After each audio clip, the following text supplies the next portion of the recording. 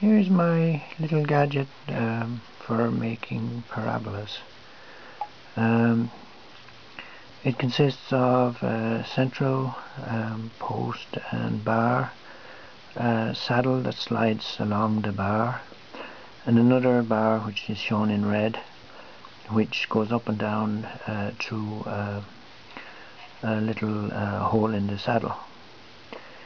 The depth of the that the slider bar in red can go down is decided by the string line, which is in yellow, and the string line is attached at the focus of a parabola, which is somewhere on the central point. It can be attached at any of the points up along the central post.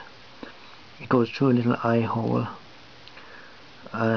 in the slider bar, and the slider bar, it's attached to the slider bar as shown. Usually what happens is you start off with the sliding saddle close to the end, and as you move it closer to the central bar, the central post, the slider bar drops down, and the distance it drops down is governed by the string line. The string line gets taut as it drops down, and the tip of the slider bar describes a parabola. And because the central post can swivel, you can do a parabolic bowl with this device. You can describe a parabolic bowl, and the importance of that is that parabolic bowls are ideal for solar cookers, for the reflectors for solar cookers, and this is a very simple way of making one.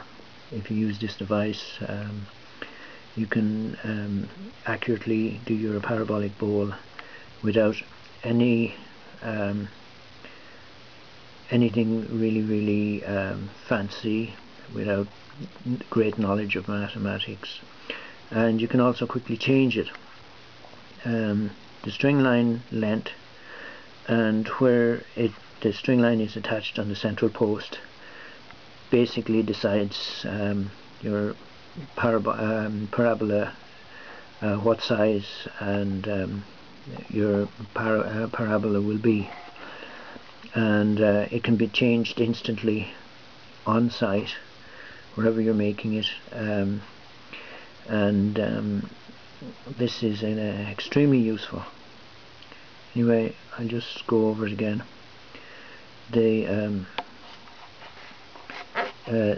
central post and bar is shown in kind of brown, string is in yellow, slider bar is in red, and sliding saddle is in blue.